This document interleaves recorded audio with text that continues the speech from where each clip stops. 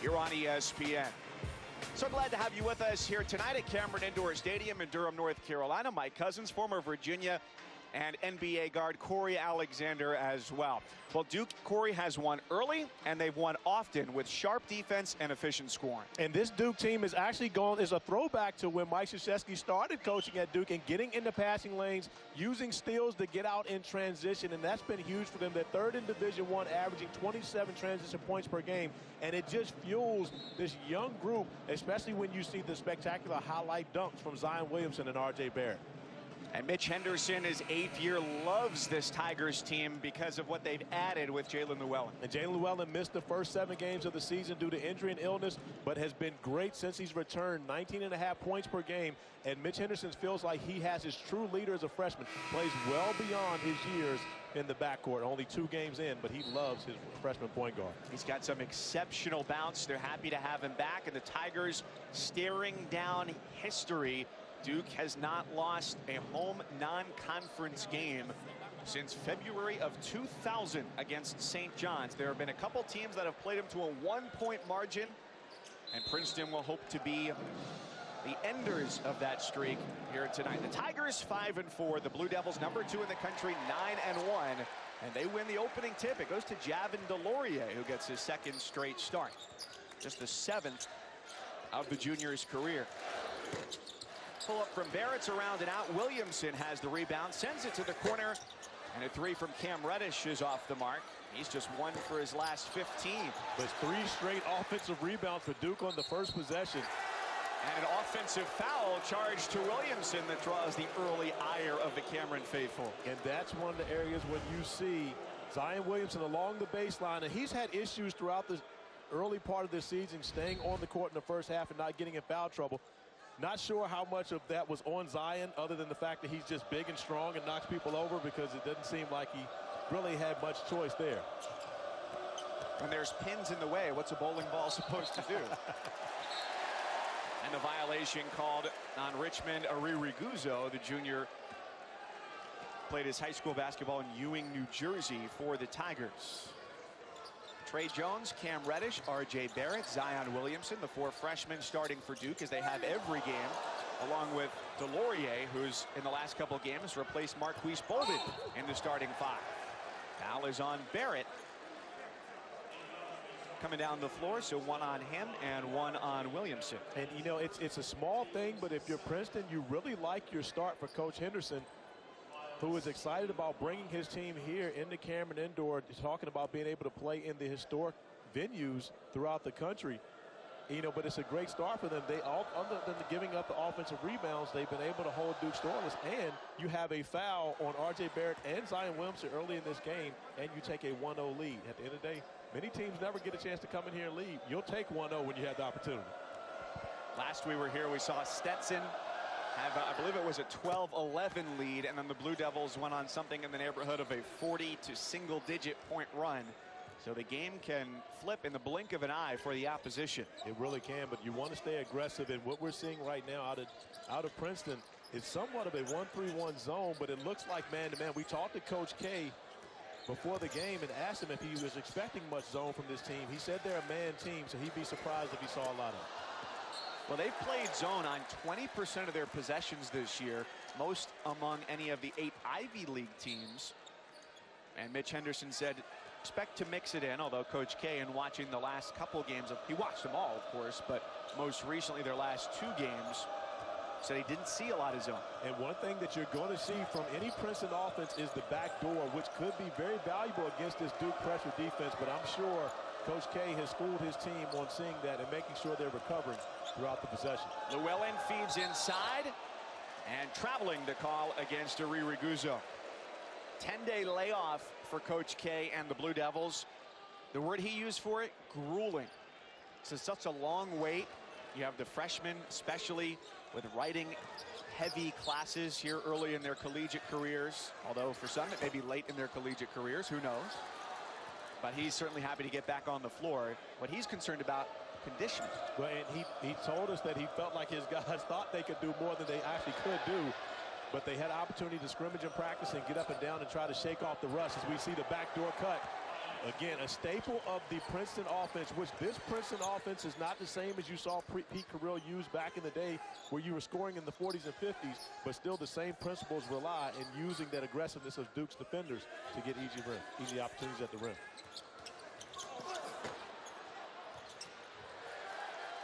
Barrett hits the deck as it gets volleyballed away, and the Tigers having a chance for a fast break. Slow it down, leave it in the hands of the freshman Llewellyn. They've turned it over quite a bit this year, but that was with Llewellyn not on the floor. Having him back, they hope to reverse that trend. And Morales finding Stevens on the back cut right then. You see a very nice play, and Duke's defense aggressively will be out in passing lanes trying to push Princeton's offense out towards half court, leaving the middle of the floor open. Duke leads the country in block shots, but when there's no one there to block it, of course you negate that. Delorier denies at the rim. Riguzo gets the rebound, sends it out, and a long-range three is off the mark from Devin Kennedy, a 50% three-point shooter. Blue Devils so far 0 for 6 from the floor. Jones gives it a try, and off back iron. So a cold start for Duke, more than 3 minutes in, and a 0 on the board. And you mentioned that layoff, and this is what happens when you go that long of a stretch without being able to play a game against other competition. Practice is completely different, but you can never simulate game action in practice.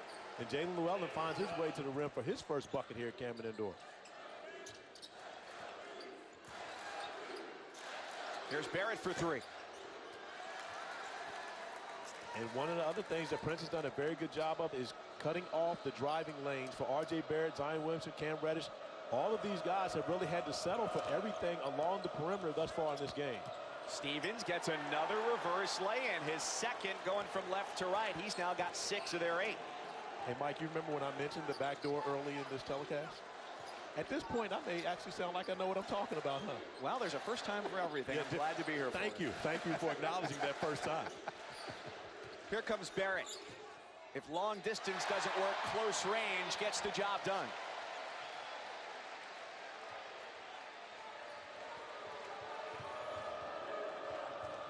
Princeton 5-4 to start the year. Last year, a trying season for the team from the Garden State. 13-16 and 5-9 in conference play. But it's been a good tenure for Mitch Henderson. Now in his 8th year, has averaged 19 wins a season over the last 5. Shot clock is dwindling here, just 4 to shoot. Morales on the move, gets turned away by Delorier and Reddish. Jones on the break has options. Zion rejected, and Delorier fades and scores.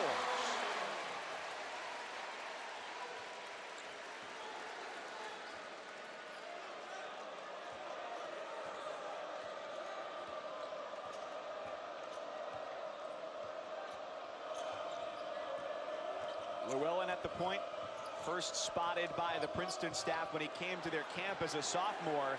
He's got his eyes up and finds Riguzo hanging out under the basket. Barrett, and it's a blocking foul called by Ted Valentine. The Tigers have come to North Carolina ready to play. And Jalen Llewellyn bringing his game on the road. Not only with his playmaking at the rim, averaging close to 20 points per game, but also dropping dimes. The back door has given Princeton an early lead.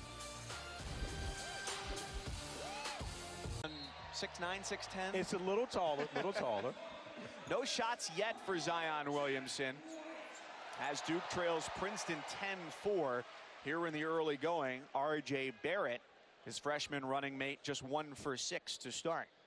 And we have seen the rust. We talked about the 10-day layoff. You've seen rust on this Duke team. Coach K talked to us about the 3 very good, solid practices that they had coming into this game. But yet, it's so difficult to simulate that game action, especially when you get the nerves of the crowd in the stands and everyone cheering you on. So a couple of the shots were rushed early for the Blue Devils, but now as they settle in, we'll see, I'm sure, more of what we've seen from Duke all season long after the first time out. And a different lineup for both squads as well. Ryan Schwieger and Jerome DeRosier into the game for Princeton. Marquise Bolden onto the floor for Duke, with Jack White and Alex O'Connell as well.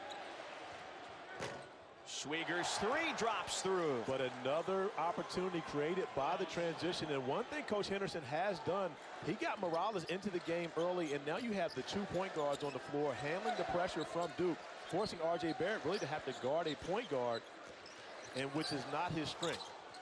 And he just bullied his way through Llewellyn. He's got 5 now. That is his strength. Offense. Anything on the offensive end of the floor is his strength. And he's a good defender. I don't take that away from him, but yet he's used to guarding guys off the basketball, not having to guard guys at the top of the key. And that's what helps, as we talked about right at the beginning of the show tonight, is getting those steals on lazy passes and quickly taking them the other way. Jones with the kick for O'Connell. A step back on the three. White mistimed the jump. Here's Jones. Right now, Duke, in my opinion, has done, has really helped Princeton by shooting so many threes and living on the perimeter in comparison to getting the ball in the paint where their advantage is. They're 0 for 7 from 3. But this is where they thrive, in transition. A near turnover. There's White, one of the co-captains, to salvage it.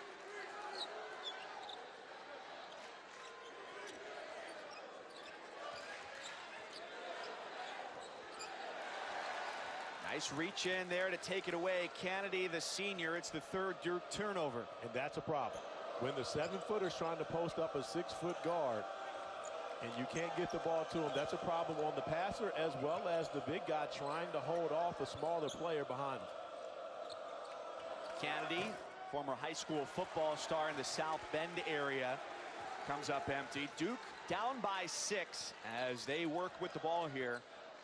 Team that has won by wide margins, leading the country in scoring margin, winning by about 27 points a game. Just look at what they've done in the month of December. Won by an average score of 96 to 54. You see, I got a little bit of a problem. O'Connell, no. Barrett with the follow, and there's a foul on the loose ball. So I've got surprised we've been able to narrow this down to 1. Yeah, just one problem. Okay, so on the previous possession, R.J. Barrett goes to the basket. He goes in, he doesn't score, he gets knocked down, he falls, into our camera. Well, Jalen Llewellyn happens to fall on top of him, but Jalen gets up first, and instead of sprinting to the offensive end of the floor, he helps R.J. up. Now, see, let me tell you why I have a problem with this, okay? You see R.J. go down, there goes Jalen, all right? Jalen gets up. Now, this is when you push him down and run back. And the only reason he can get away from that is these two guys are boys. That's his boy. See, now, if it was just an opposing team, opposing, guy, it's one thing. But when that's your boy, you push him down and you run back down the floor and make sure you have a 5-on-4. These two guys go way back, of course, both from Canada, both playing on the Canadian national team. But that one right there, perfect opportunity for Llewellyn to be able to create advantage basketball. 5-on-4 if he would just push R.J. down and sprint it down the floor. I know you know their hometowns. Do you want to pronounce it? No, that's your job. Mississauga, Ontario. That's why it's your job. Kennedy has it stolen. Williamson goes 1-on-2. The lefty lay-in is good, and it's a 2-point game. And that's where the live ball turnovers help Duke, because you have so many guys on the floor that can create their offense in transition. Zion Williamson, who pretty much plays the 4 spot, but yet he gets the ball off a live ball turnover or rebound. He can still push the basketball and make plays individually in the open court.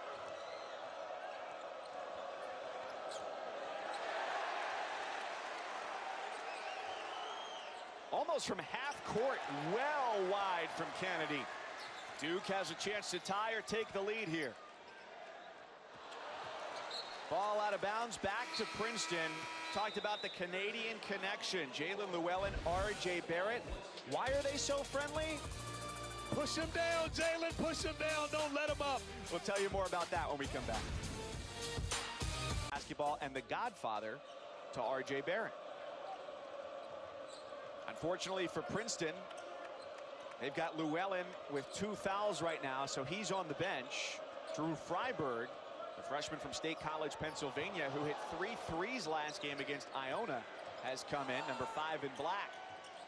From the near wing, it's Miles Stevens, shooting just 18% from three coming into the game. He's got 9. And Stevens is having a great showing thus far in this game, and he's one of the guys that Coach Henderson will rely upon all year, one of the veterans who has continued his stellar play from a season ago. White tries his hand and knocks it down.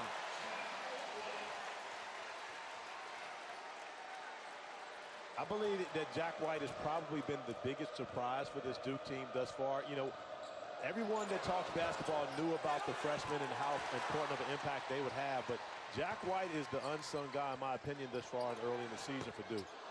Not a good shot there for Reddish, who's just 1 for his last 16 from three. Why was that not a good shot? Because it was almost at half court. He can shoot from there. You've seen Devin Kennedy shoot 2 of them from almost half court already. Cam Reddish is more than capable of knocking down the three. He's second in the ACC right now, made 3-point shots. When you get an opportunity for a guy that can shoot it that well. Here's the double standard. It's a good shot if it goes in. There you go. It's always a good shot if it goes in. Spoken like a true 3-point shooter. Past the midway mark of the first half. Tigers still up by 2. They've lost 2 of 3. Their most recent game, though, a win against Iona in Atlantic City, New Jersey, 85-81. The 2 before that were close. They lost to St. John's by 5 and St. Joe's by 10. 5 to shoot. Fadeaway for Stevens. For the record, it was a good shot. He had to shoot it. That was not a good shot. He had to shoot it. It's a good shot. Okay, it was the best shot on a bad possession. Correct. But give Duke's defense credit. If you see the opportunity, they have pushed Princeton's offense so far out, which has opened up the backdoor opportunities, but their offense is so far out towards half court that it's hard to get any action going. And now we see Princeton coming back and going to the zone defense when Llewellyn comes back into the game to try to protect him from foul trouble. Coach K told us in his office before the game, 2 of the guys best on this team at flashing into the high post, Barrett and Williamson. Zion Williamson now just 2 for 15 from 3. Now you see the point guard, Trey Jones, flying in there. I thought Trey was going for the tip dunk right there. The crowd, the crazies were ready to erupt over there. We've seen dunks, of course, all season long from this Duke team. That was on the record to break their dunks record, but on pace to break their dunks record, but I don't think we've seen any from Trey yet. No, he's excited this time of year, holiday season. We'll see his family. And Duke heads to Madison Square Garden on Thursday to take on Texas Tech. Reddish quickly for an open Barrett. Out of bounds, Duke ball. And Mike, if there is an Achilles heel to this Duke team, we're seeing it right now. Their inability to shoot the ball from 3 at times. And right now, you know, they're averaging over 8 threes a game, but only 1 for 11 early in this one. So when you talk about how do you beat Duke, you have to pretty much make them play from the perimeter and hope that they don't make shots. Because when they get in the paint and tackle the way that they do, that's when they're extremely dangerous. Shooting under 25% prior to that basket from Barrett.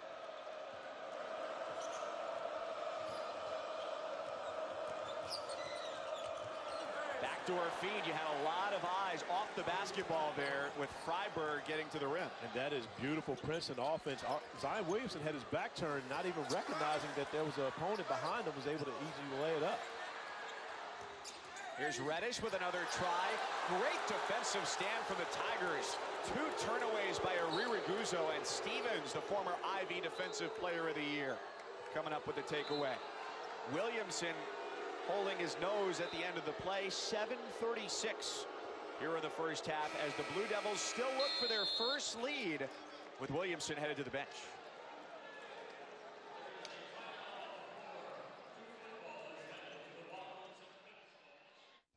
Two by athletic trainer Jose Fonseca along the bench after catching an elbow coming down for a rebound last time down the floor. A collision with number 12 in black, Miles Stevens. Watch his right arm there. Well, that's not a collision. That's incidental contact. Zion just happened to be in the wrong place at the wrong time and take the brunt of that. And that's one where you're always checking your teeth to make sure they're all still there. And I believe that the blood was caused from the tooth going through the bottom lip. So that's one where you got some pain over there from Zion. But to be completely honest, at this point, I would have already shed tears. So that just shows you another level of his toughness because he hasn't cried yet. And I say yet because, you know, it's hard to sleep with that at night. Ooh. Hope to see him back on the floor momentarily. 7th turnover for the Blue Devils. Something that certainly has drawn the ire of Coach Mike Krzyzewski. We saw him just a couple timeouts ago. Very intense with his squad, which is in direct contrast to the way he was before the game. Quite relaxed, very optimistic about where his team is right now. Well, he was happy to be back in this environment where they could play a game. You talked about that 10-day layoff, and again, where the student athletes have to take exams and they have a very busy schedule. For coaches, it's a lot of downtime. So for Coach K, he really wanted to get back on the court. Mitch Henderson, Princeton's head coach, rolling the dice a little bit here with Llewellyn, who brings the ball up, playing with 2 fouls, but they need him. He's played so well, averaging almost 20 points a game in the 2 games since he's returned from injury that kept him out for their first 7. Well, he's talked about, how mature he is for a freshman and how he seems to pretty much just be beyond the age. Also called Jalen Llewellyn the biggest recruiting win that they've had at Princeton. Now, I'm not sure if that's during his tenure as the head coach at Princeton or in general, but he made a big statement with that one as Cam Reddish makes a huge statement, knocking down the 3 at the top of the key. And the Blue Devils, who'd only tied it once, lead for the first time tonight.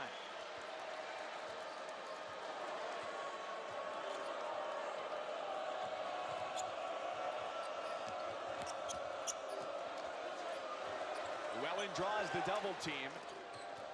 From Freiberg in the corner to Kennedy in the paint, who turns it over. White's got a 4-on-2. Down the lane, and a blocking foul.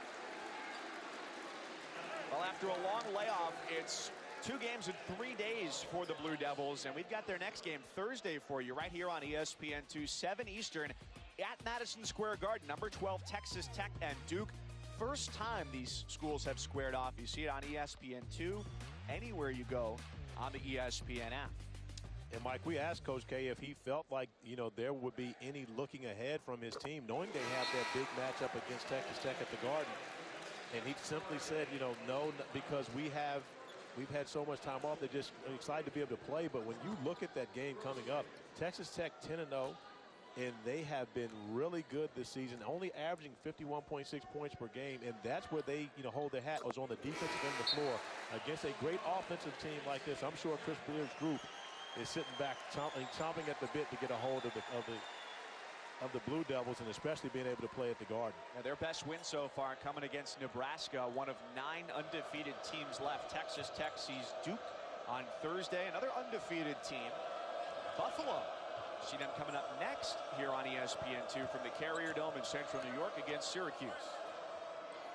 Freiberg misses the 3.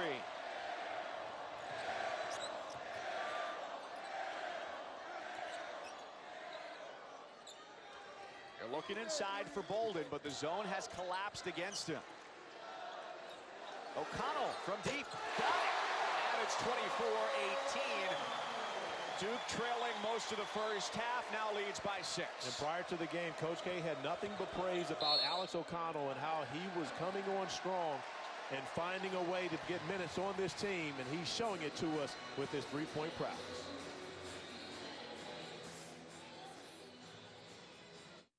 West, Zion Williamson, after getting an elbow to the mouth, is back onto the floor. You can tell he's not 100% comfortable yet. How could anybody be? After you see that blow, it's going to be a while before it's 100% comfortable once again. But this guy's so tough, he's going to go out there, fight through that. It probably won't phase him. Probably just made him a little bit mad. Slow start for Duke now as they've got the lead, still shooting under 30%. And Princeton has gone cold. But what Duke has done, they've cleaned up on the defensive end where Princeton was getting all the backdoor cuts that allowed them to open up the offense. Duke has done a great job of the last few possessions cleaning that up. And speaking of great job, wow, that's just a great job of being an athlete.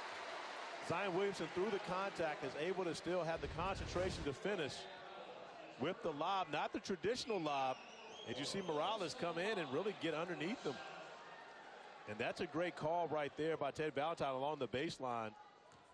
What could be considered incidental contact, but that's something that could, basically lead to an injury if Zion comes down over top of him. So I like that call, making sure that they're on top of that, protecting the players in the air.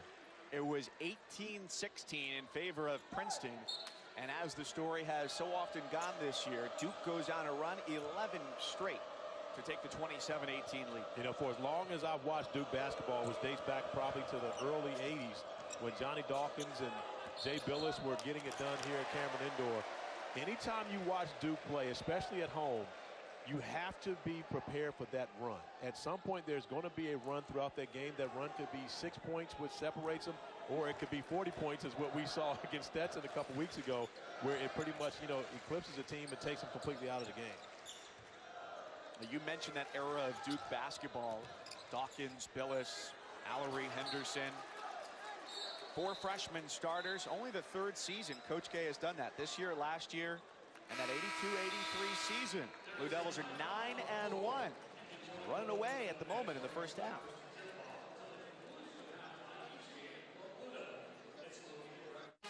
Hold on, you're not first, you're last. Is Jay actually in studio quoting Ricky Bobby? Is that what is going on right now? Is that what we've come to, Jay? You're quoting Ricky Bobby on studio. Okay. You're not first, you're last. For the record, Ricky Bobby's dad was drunk when he said that. Back to live action here in Cameron Indoor Stadium. Mike Cousins, Corey Alexander, maybe ejecting from this seat at halftime. Who knows? 27-18. Hey, Ricky Bobby's dad admitted in the movie that he was drunk when he told him that. That's just a fact. Well, Princeton should have been scoreless over its last 4 minutes and had gone 7 straight possessions without a bucket. Gets a much-needed 3 there to make it a 6-point game once again. Still in the zone, and now Duke finding a way to get the ball inside the paint against the zone defense. Princeton going to stay in that zone with Llewellyn on the floor in order to keep him out of foul trouble. But Coach K talked to us about the fact that he has a number of players who are really good in the middle of the zone. But the problem is getting the ball inside there to those guys, R.J. Barrett, Zion Williamson, allowing them to be able to operate inside the paint. So far, an entirely Llewellyn-based possession. And he puts too much on it off the window, scurrying to get back to the top of the zone. But it shows you his value on this team and, you know, why he's been so successful in just the 2 games that he's played thus far, because he's able to handle that pressure on the outside, just like R.J. Barrett is able to be successful when he touches the paint. Loved hearing Mitch Henderson talk about Llewellyn, how confident he is, not only as a player, but as a student as well. Somebody who's curious about what's going on around him, and very much a Princeton guy. You know, one of the things they bonded over during his recruitment, Harry Potter. Loves the Harry Potter books, so much so that he's got a tattoo of the Deathly Hallows on his arm. The Elder Wand, the stone, the invisibility cloak. He said his favorite book is The Order of the Phoenix, the most descriptive one, he said. He really felt like he was there at Hogwarts. And what was cool about being at an Ivy League school, he says they've actually got a hall on campus that looks like the Great Hall. Proctor Hall at Princeton kind of resembles the Great Hall, the dining hall at Hogwarts. Well, he said that Princeton's campus reminds him of Hogwarts, which was one of the reasons why he chose Princeton, believe it or not. But that shows hopefully you further down on the list than like academics. Hey, it was one of the reasons. I didn't say the main reason, just one. But that really shows you where we are. You talk about RJ and Zion as possibly the odd couple with Felix and Oscar. We're talking about movies in this game, and I'm talking about Talladega Nights, The Legend of Ricky Bobby, and you're talking about Harry Potter. It doesn't get much different than that. It's true. You got to have a creative mind to enjoy all of those things. There you go. 33-23, Duke out in front, looking to extend its non-conference home winning streak to 146 straight, and it gets a lot easier when they can score like that. But you see what happens when Princeton goes back to the man-to-man defense. You give Zion Williamson an opportunity to be able to attack against one individual in comparison to the zone where you have multiple players guarding an area.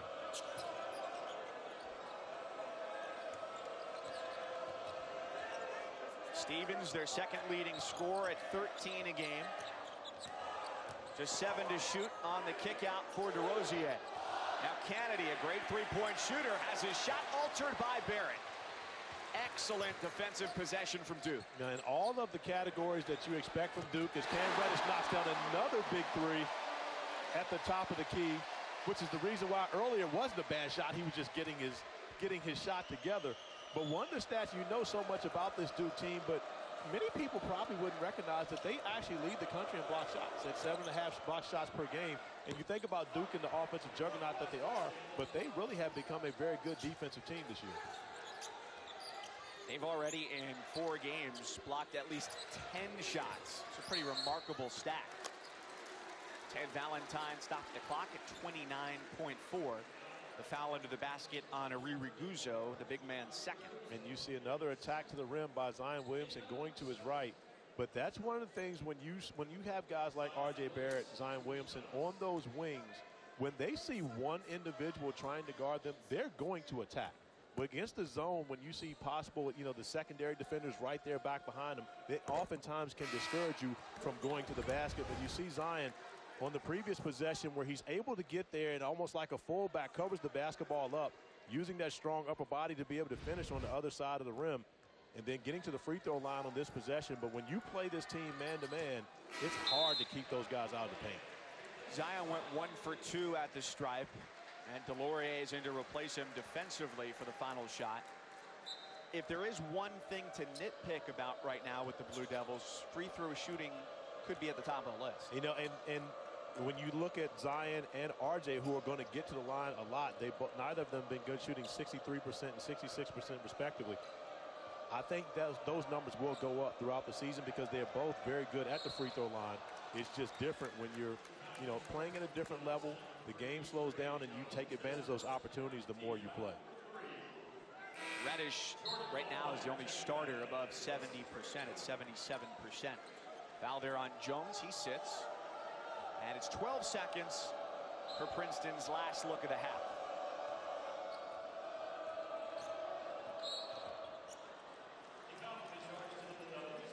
In the half, Duke has only led for 5.5 minutes. But an 11-0 run helped them open up the score and turn a deficit into a lead, which so far this season they've rarely relinquished. Duke not close to the bonus, so Coach K really taking away the opportunity for Princeton to be able to run anything by getting it down now to 4.3 seconds. Putting in actually Jordan Goldwire for Trey Jones, taking him out of the game. Trey took one of those fouls earlier, but in order to be able to limit Princeton from running anything that they want, they could foul again right here. Last shot of the half is a back iron 3 for Llewellyn. And although the Blue Devils trailed for a majority of the first 20 minutes, they lead at the break, going on a 34-13 run. It's time to send it to the studio. Our halftime report, Kevin Connors, Jay Williams, and Seth Greenberg. Hi, Mike. And will be called upon this season all year long for Duke to be that guy that stretches the floor for them and keeps that pressure off of R.J. Barrett and Zion Williamson, be able to get into that paint. They love to see Reddish getting his stroke back after going just 1 for 14 from 3 over the last 2 games. And as you mentioned, Barrett leading the scorer with 13 points, the only player to surpass 10 on either team in the first half. But the thing that you'll look at and where R.J. Barrett will always be judged this season, and again, not something that I care a lot about, of course, but 14 field goal attempts for 13 points. And his, as you analytics people would like to talk about, efficiency not so great in the first half. We all use numbers, it's just how we use them. Barrett getting 2 of his own to get up to 15. See, now it's even. 15 shot attempts, 15 points. You like that better than having more field goal attempts than you have points. I take it you're not a student of Bill James. Who? Speaks for itself. Stevens drives and gets the 2 back. He's got 11, leading scorer for the Tigers, the senior out of Lawrenceville, New Jersey. It's a team that certainly hopes to contend in the Ivy League this year. Didn't make the postseason field in the Ivy League tournament last year. Going 13-16, a tough season for the Tigers, picked preseason 4th in the Ancient Eight this year. And that has to feel good for Trey Jones. And you talk about that long layover, knocking down his first shot of the game, was 0 for 4 in the first half.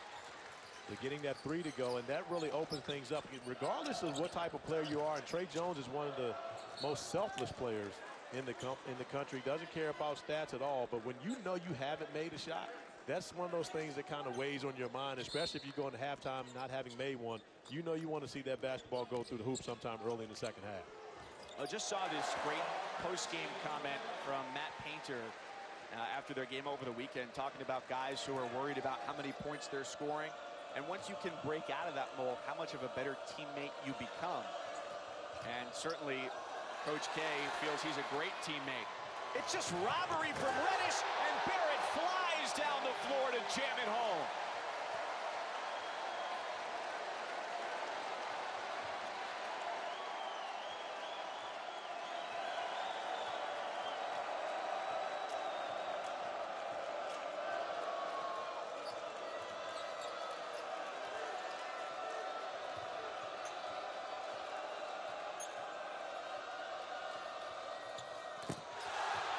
Two players converge. Barrett emerges and pulls it back out.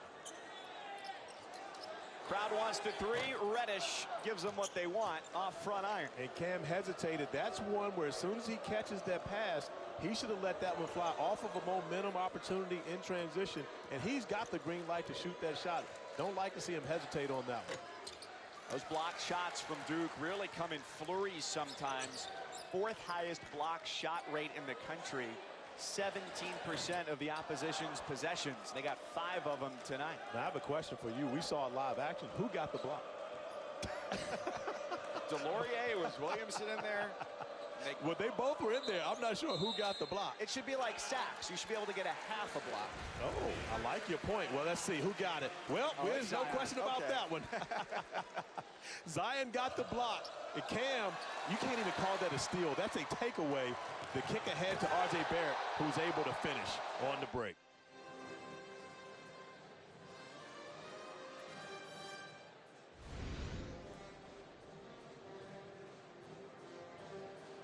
Stadium tonight to see Duke and Princeton. My cousin's Corey Alexander, so glad you're with us tonight.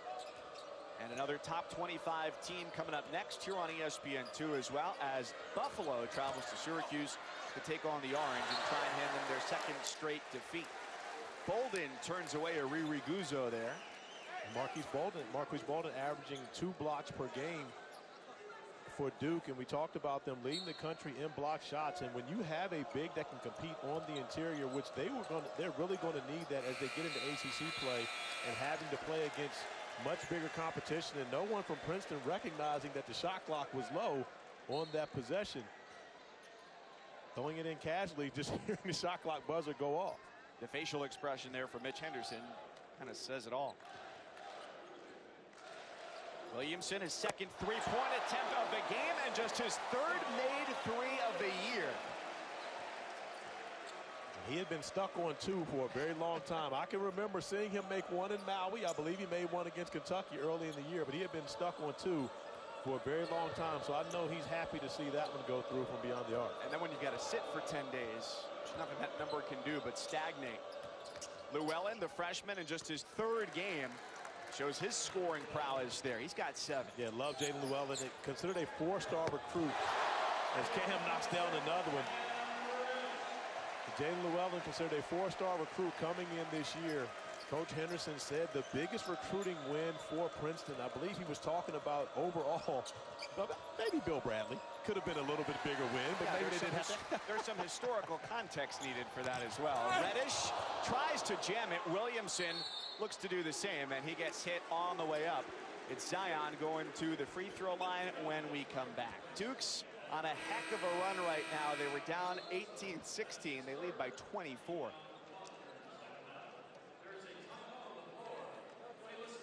So it's the beginning of the race. It's a long race. You know, 5 guys playing as one, what we've said about being a fist all the time. And for me, I like to believe in destinations. So we're starting a journey. Where do we want to end? You know, we want to end in April, and we want to be on a stage, and we want to be accepting a national championship trophy. Earn everything, the exclusive inside look at Duke's lead up to the start of this season. You can do it by starting your free trial of ESPN Plus today. You know what else you've got to earn from Coach K? Your holiday gift. Saw some staffers around the program He gave them Lou Malnati's pizza from Chicago. Okay, but if you have to earn it, Yeah, is it actually a gift? I mean, think about that. Some people are on the nice list. Some people are on the naughty list. I don't know anyone who got coal. Okay. But other people got Lou Malnati's pizza from his home in Chicago. Okay. His original home in Chicago. You know what I like best about the Earn Everything promo we just showed? Handwritten practice schedule. You don't see that much anymore. It's like a handwritten note. It's gone by the wayside. There you go. My cousin's Corey Alexander with you here from Durham, North Carolina. Duke 56, Princeton 30. The #2 Blue Devils looking to go to 10-1 before they've got a top 25 showdown Thursday night in New York City against Texas Tech. Miles Stevens steps out, hits the uncontested 3. And Stevens got off to a great start in this game, had a big first half, 9 points for him, but what Princeton really has been missing, as R.J. Barrett hasn't missed much, if anything, here in this second half. Princeton has been missing the production from Devin Kennedy, their leading scorer, averaging over 20 a game as R.J. Barrett goes in, using the offhand, which is the right hand, to finish at the rim through contact, and which was not a great shooting half for Barrett in the first half. He's really gotten off to a great start in the second half. Kennedy, the leading scorer coming in, only has 5 points, averaging 21 a night. You know, and that matchup has been Cam Reddish. We talked earlier about how R.J. Barrett was having to actually guard Morales, a point guard, and now it's R.J. Barrett guarding Kennedy, but they've switched on and off. But give Duke's wings credit for what they've been able to do defensively against Kennedy. Don't forget about Jack White in that equation as well. You talked about a guy who, at least externally, has been the biggest surprise for this team. Coach K gave him a lot of credit in that win against Yale for shutting down one of the better players in the Ivy League, Miaoni. And here's White with the ball over midcourt. Well, I think that's what makes this Duke team different than the teams that we've seen over the past few years, in which, you know, and I use my hands using the air quotes and say the one-and-done era for the Blue Devils, as number 5 on the roster, #1 ESPN player last year, R.J. Barrett, continues to attack the paint and put points on the board and get to the free throw line. You know, RJ came out early and was settling for 3-pointers. I'm sure that he got a little bit of advice from his coach at halftime saying, hey, these guys can't stop you from getting the rim. Continue to stay in attack mode. And he's done that here in the second half.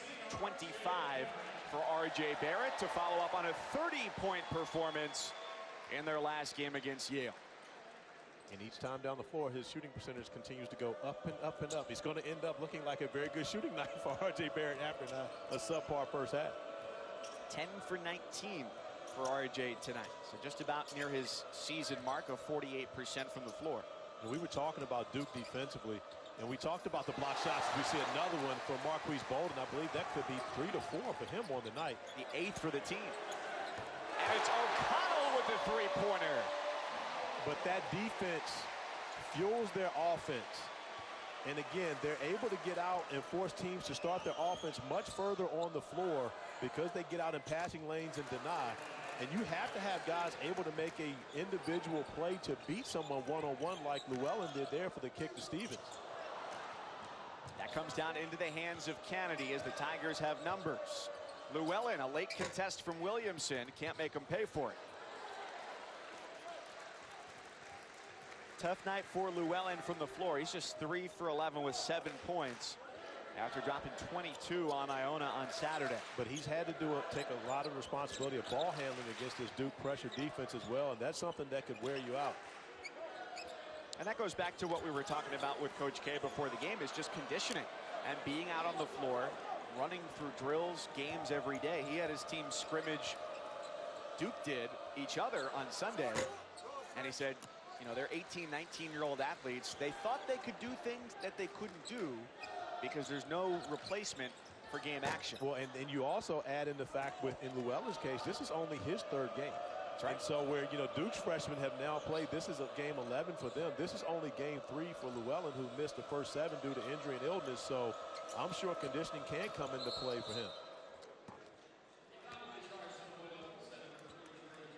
We mentioned Duke turning the defense, especially the blocks and the points on the other end, and the block by Bolden allows Jones to find Alex O'Connell in transition.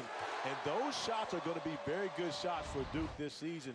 Those transition threes where teams are unable to match up and find guys like O'Connell, like Cam Reddish, Jack White, who are able to knock down those threes. And when they get those wide open looks, they're going to have to take advantage of it. To put the block shot number in a perspective where it really makes you raise your eyebrows a little bit, they've got 8 today.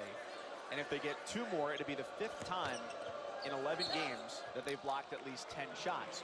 You have to go back the last 7 seasons, 296 games. That only happened 3 times. 11 block shots? 10. 10? 10 or more. Wow. That's pretty impressive. I mean, especially when you think about the bigs that they've had here. And, you know, and we talked with Coach K earlier in this game before the game, and he talked about, you know, everything is geared toward the pieces that you have, the talent that you have, and playing to their strengths. And you see right there, that's not a block shot, but the challenge by Javin DeLaurier makes it a difficult opportunity. And again, that's where Duke is right now. He wants to play way out on the perimeter, make teams have to beat them, but protect the rim by taking charges or blocking shots. And right now, they've been a great shot blocking team. O'Connell left his feet, didn't know where he was going to go with the ball. Stevens, leading scorer for Princeton, has 17 and a chance to tack on with a few more.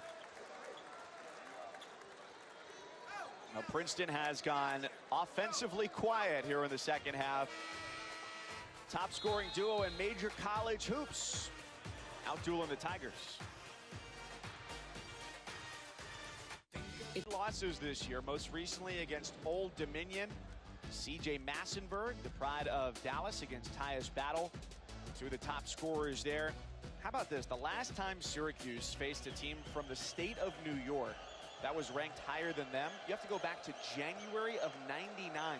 St. John's, number 9 in the country at that point. Were you in school at Syracuse in '99? Far from it. Far from it? And this is an interesting night here, too, in Cameron, where you've got no students, but a lot of other people making the trip because the student section, where the Cameron Crazies are normally packed shoulder to shoulder, you've got some people who are well past their student I was about to say, some of these don't look like students, yet, you know, Coach K told us before the game that they get just as rowdy, and there's a great energy every time they get an opportunity to do this. And it's something that, you know, he wants to make sure that these players recognize and understand that it's an event for these fans to be able to travel from as far away as they do. And Javin DeLaurier gets in for the easy dunk off the double team by Zion Williamson. But, you know, as far as them having to travel to get here and, you know, spend their hard-earned money to be a part of this, he wants to make sure that his team comes out and plays as though they appreciate these fans showing up what they do for this team. It's a pilgrimage, though, for people who come from all across the country to watch a game here. And it's not like, you know, for comparison's sake, the team we were just talking about, Syracuse, where you've got the Carrier Dome that can, you know, you think back to Duke-Syracuse games of recent years, pack 35,000 into the Dome. This place only seats 9,300. Yeah, it's a hot ticket. Let's say that. And it's been a hot ticket for a very, very, very long time. So when you have the opportunity, and not just to buy a ticket and get to and be a part of the atmosphere here at Cameron Indoor, but to sit in the stands where the Crazies have become so famous, you know, that has to be, you know, pretty special for these Duke fans coming in to be part of it tonight. Whoa, Llewellyn getting to the bucket. Princeton coming back here to a site they played long, long ago. You can see this on the concourse here at Cameron Indoor, which was then in 1940, the first game Duke Indoor Stadium, which it was until 1972. When this building was built, it was the largest building for college basketball south of the Palestra in Philadelphia. And now it's on the smaller end of college basketball venue. You know, after seeing the 1940 picture, I'm looking, are those windows still there up top? I don't see the windows anymore. The windows are gone. No, but what's interesting is as you walk and you go through the bowels of the stadium to Coach K's office, the stadium has been added onto quite a bit. Those were the windows they're covered up. No, it definitely has been added onto. So when you walk through the outer hallways, what used to be the outside of the building, the stone, has just been added onto, but it fits with the overall motif of the building. It does. Well, the Stone now has pretty much become a museum for Duke basketball, and you see visitors in and out of here all the time. Every time I come here to do a game, during the day, you know, you see dozens of people outside just going through the Duke Basketball Museum right outside of the Cameron Indoor.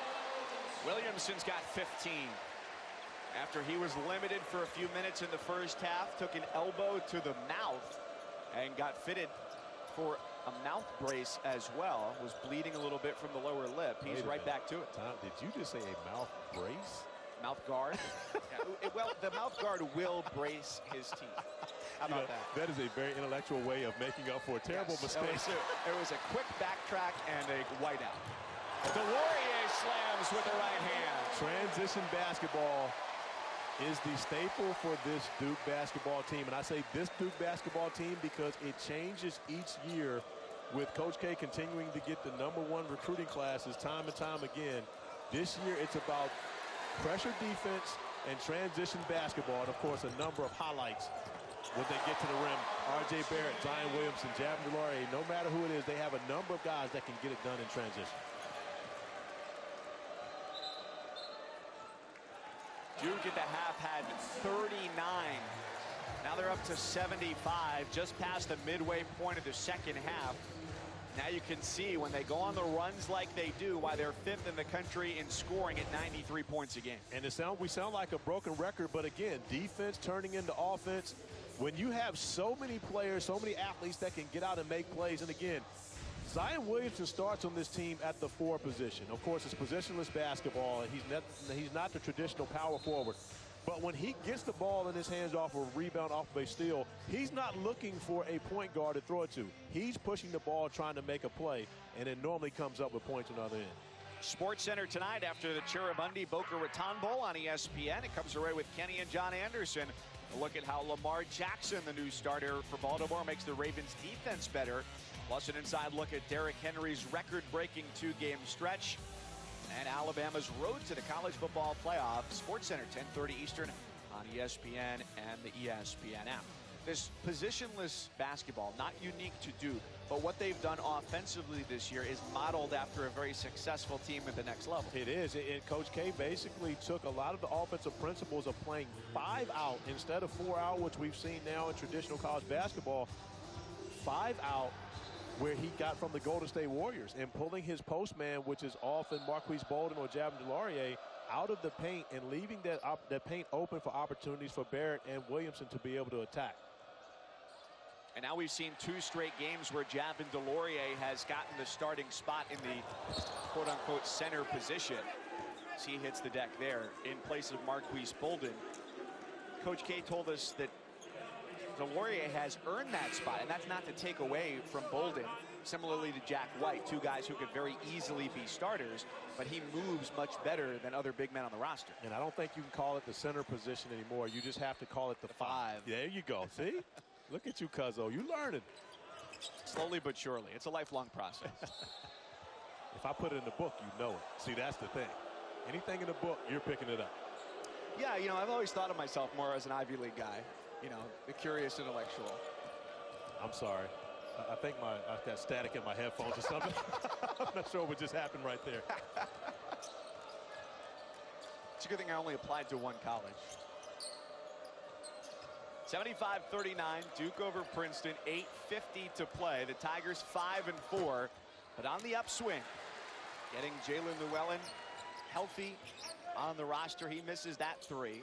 And they settle into the half court on defense. With Jalen Llewellyn finding out now what it's like to come into a game at the top of a scouting report and then commanding the attention of the opposing teams. He's going to see that a lot more over his career at Princeton. But, you know, the first game where he really hasn't been able to have a huge impact the way that he wants to. We mentioned before, only his 3rd game of his college career. And it's been a tough one here for him at Cameron Indoor. Foul called on Jordan Goldwire. Player who the Blue Devils hope can be a backup who plays a good chunk of minutes for them. Just got to value the ball is what Coach K said. And we saw him earlier this month on the first log 21 minutes against Stetson. Granted, it was a game that wasn't very competitive for very long. But defensively is where Coach K is really most concerned about Goldwire. If he can come out and give a similar level of defensive pressure that Trey Jones does. And in the conversation with Coach K before the game, we heard him mention Trey Jones in the same level as Bobby Hurley, Steve Wojciechowski, Chris Duhon, point guards for Duke who not only got the job done offensively, but defensively as well. But you know who one person he did not mention? Tyus Jones. If I'm Tyus, I'm upset right now.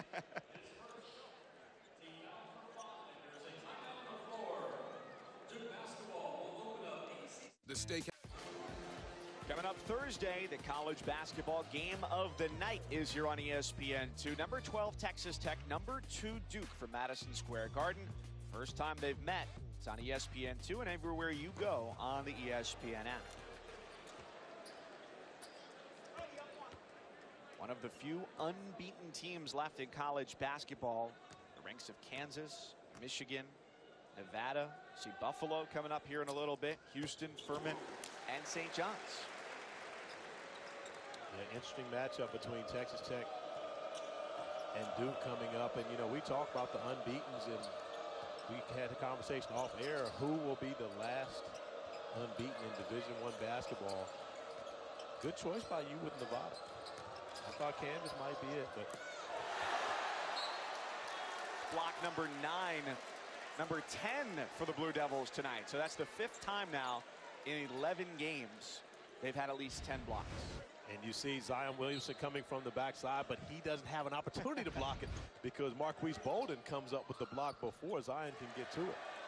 Yeah, I'm sticking with Nevada as my pick to be the last unbeaten team in the country just because of the strength of that team relative to the rest of the Mountain West. Yeah, I'm with you on that one. Initially, I thought Kansas, and I felt like there was a tough game coming up as Bolden's unable to finish the alley-oop. But I thought there was a tough one coming up for Nevada, but you did tell me that they've played that game already. Well, they just played South Dakota State and won just by 4. And South Dakota State, if I'm correct, have the top scoring duo in all of college basketball. And Zion and RJ are number 2 in all of college basketball. South Dakota State Jackrabbits, is that correct? That's correct. Okay. That's a great nickname, by the way. It's a good color scheme, too. Oh, see, wait a minute. Light blue, yellow. Sorry, I'm saying this to the colorblind. There you go. See, you had to go talking about my disability. And that wasn't necessary in this conversation. Here's Bolden at the free throw line. Well, Kansas has a great game coming up, too. That is a Bill Walton and Dave Pasch special for you on Saturday as they take on Arizona State, which also has one of the great young Canadian freshmen in college basketball, Luguentz Dort. And if I remember correctly, Arizona State went to Allen Fieldhouse and beat won Kansas last year. Yes. So I'm going to pick Kansas in that one. And I do like Arizona State. I think Bobby Hurley does a great job. But that's one I'm sure Bill Self has his team, you know, geared up for. But, you know, Luguentz Dort, he's big time. I mean, he's averaging over 20 points per game, and you see the Canadian freshmen this year who are really having a huge impact in college basketball. Llewellyn, a guy whose name not necessarily on the national radar just yet. Granted, he was out for the first 7 games with an injury that he had in the preseason, his foot. But this is a guy who's going to be an impact player for the years to come in the Ivy League. He really is. And, of course, I got to watch Jaden Llewellyn a little bit. He played for my former teammate, Curtis Staples, for his last 2 years of high school after coming down from Canada, and really a spectacular player. Turned down Purdue, Virginia, Stanford, a number of high major opportunities to take his talents to Princeton, New Jersey, because the campus looks like Hogwarts. The series he loves so much that he's got a Harry Potter tattoo on his arm. The Deathly Hallows. Harry Potter fans will know. I won't bore you again, Corey, with the details of it. It's really not boring to me. My little brother was big into Harry Potter.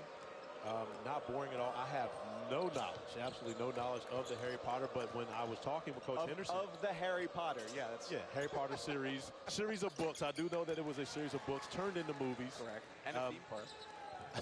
I wasn't going to mention that.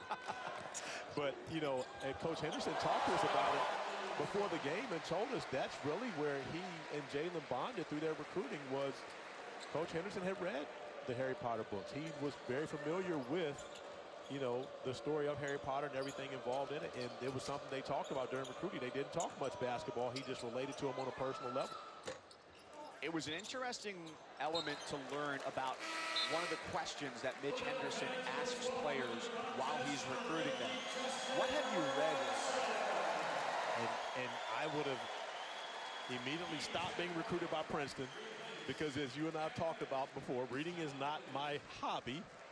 So therefore, Coach Henderson may have come over to your house and recruited you at that point, but it probably wouldn't have been the better for Princeton's basketball program because I've seen your work on the court, my friend. And it's not good.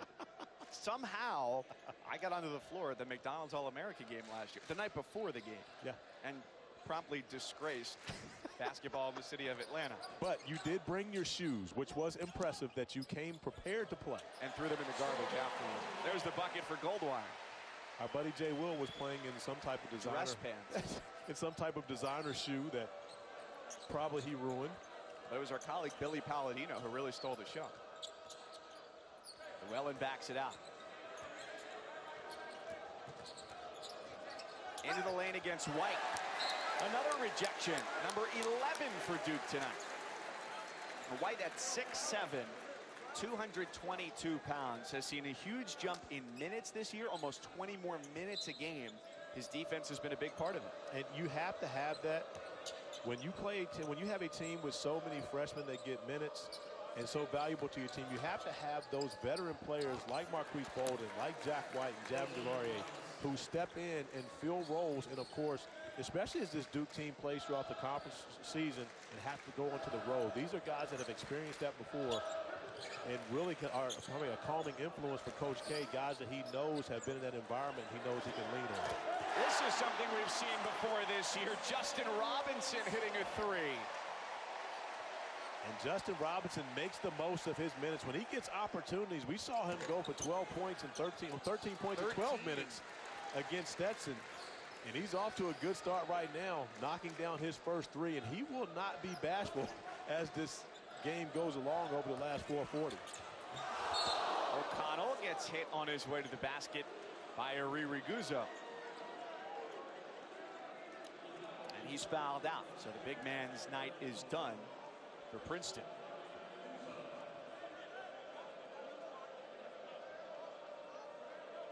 Similar to Jack White for Duke, Ariri Guzzo has made huge strides this year as well, averaging about 15 more minutes a game than he played last year.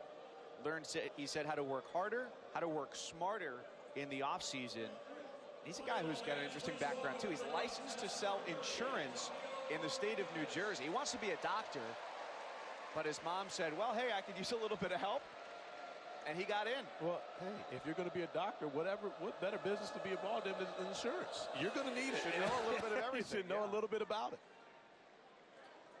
He wants to be a doctor. He said, you know, my mom had to study for several months for the test, but hey, I'm a Princeton guy. It didn't say that boastfully, just like, hey, it wasn't that hard to study for the test, and I passed. Well, he also said his mother just got her master's, and I believe another master's a few months ago. So a household with continuing education for Araguza. So, you know, he talked about how important academics were in his family and in his household, which was the primary reason why he chose Princeton. But his coaching staff, you know, raves about how much he's developed as a player and how much they feel as though he'll help them this season in the Ivy League. Kennedy gets rid of it on the backdoor cut to the outside for Morales, and a three from Schwieger clangs out.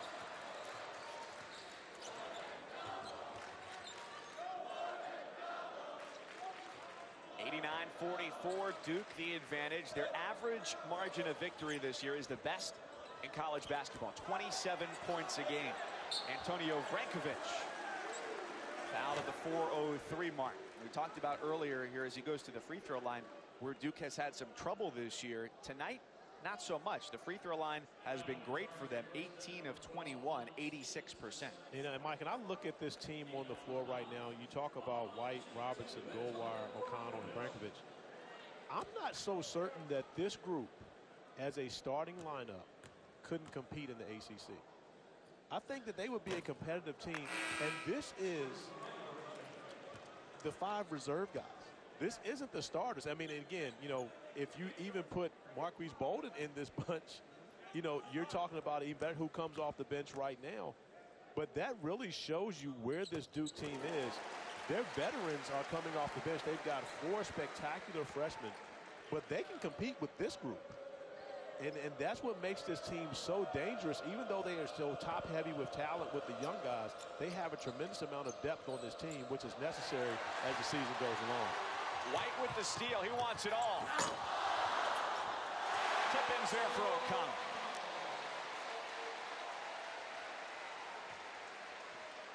So it's the youngsters on the bench, the older players on the floor. You think about just Drenkovic in general, right? Number 30 in white for Duke. Who he came in with. Ingram, Kennard, Thornton, Jeter, guys who have either left for the NBA or left for other schools. How much he's been through in a Duke uniform. Well, and you think about it, each player from Duke on their roster right now has been involved in the #1 recruiting class in the country. They've gotten it for 3 straight years. So, I mean, you know, every one of their guys has been involved in one of those classes. If you look at Jack White, you know, in last year's class, Alex O'Connell. But then you think about the class before, Harry Giles, Jason Tatum. You know, so that is what Duke has become accustomed to. And at this point, you know, and they continue, of course, the rich get richer. They've got 3 big-time recruits coming in next year so far. And there could be more signing up as this season goes along. As it goes in recent years, some of the top players in the ESPN 100, because they've got options, there's Freiberg for 3. We'll wait until the springtime to see what their recruiting looks like. 2:37 to go. Duke's in control, 95-47. Jack White, he can block a shot. He can hit a 3. It's a guy they want on the floor a lot this year. Hi, Jay, Seth, and me in the festive mood after the game, Mike. Yeah, I'm just a little bit disappointed we didn't get the sweater memo tonight. I feel like Corey probably had something in the closet. I don't have one of those. You could have bought one. I don't have one of those. 2:20 to go as Duke is just 5 points shy of 100 and has brought in all the reserves now. Brennan Besser and Mike Buckmeyer onto the floor. Here's Besser for 3. The Chicago native is wide left. You got a great game coming up. The battle for upstate New York from Western New York, UB, and Syracuse in Central New York. Nate Oates, the head coach there in his first season after he took over for Bobby Hurley after they went to the NCAA tournament, came here very early in his head coaching tenure and took on Duke. He grew up a Syracuse fan, by the way, in Wisconsin. It was a kind of a downtime for Wisconsin basketball, but he was watching Derek Coleman and Sherman Douglas. Says he even had a Syracuse starter jacket when he was growing up. 2 points there. What do you know about starter jackets? 1. And wait, I did that game where Coach Oates brought Buffalo here for this game. It was a game scheduled by Bobby Hurley. Of course, Bobby Hurley goes to Arizona State. And Coach Oates brings his team here an opportunity to, you know, for his wife who was recovering from her battle with cancer. Crystal, she's in remission. At the time, and so he was basically getting good news coming into this arena. And a good showing by Buffalo when they got here. But, of course, they've improved significantly since then. And now you're talking about a ranked team. Amazing that there's a ranked team in upstate New York, and it's not the Cuse. And Buffalo had never been in the AP Top 25 before this season. Last time that Syracuse faced a team from New York ranked higher than them in the AP poll was St. John's in January of '99. No, are you ready for me to tell America the mean look you gave me today? When Coach Henderson asked me earlier who was my head coach in college. And I said Jeff Jones, who currently coaches the Old Dominion University Monarchs, who recently went to the Carrier Dome and got a win. And you gave me the most hateful stare as if I played in that game. You claim the state of Virginia as your own, so you are associated with the Old Dominion. Oh, absolutely. Yeah. Oh, absolutely. And I never root against ACC teams. Let's start with that. However, I wasn't upset about Jeff Jones and Brian Stith, my former teammate. And a former Virginia Cavalier on the floor as well. Yeah. Oh, BJ. Yeah. Yeah, BJ Stith. Brian's son. Wasn't upset about it, you know, but I don't root against my league. Just 1:05 to go. Duke with a win, number 2 in the country, will improve to 10-1. The Tigers with the loss will fall to 5-5. A valiant effort in the first half. The second, however, a much different story. Robinson going full steam ahead. Now Princeton on the break. It's another block. Brankovic turns it away. The Blue Devils have been a block machine today. 13 for the team.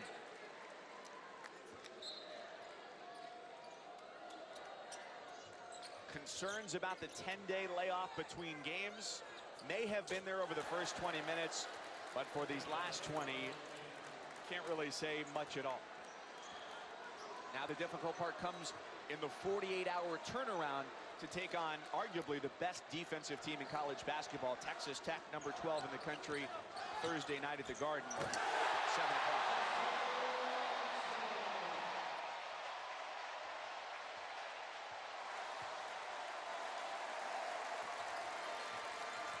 Well, this second half definitely gave Duke something to build on and an opportunity also for Coach K to rest his starters to prepare them for that games you talked about. And it's going to be a battle at the Garden on Thursday night. Duke's got its 3rd highest scoring total of the season. They dropped 118 in the opener against Kentucky, 113 against Stetson 17 days ago, and today they take care of Princeton 101-50.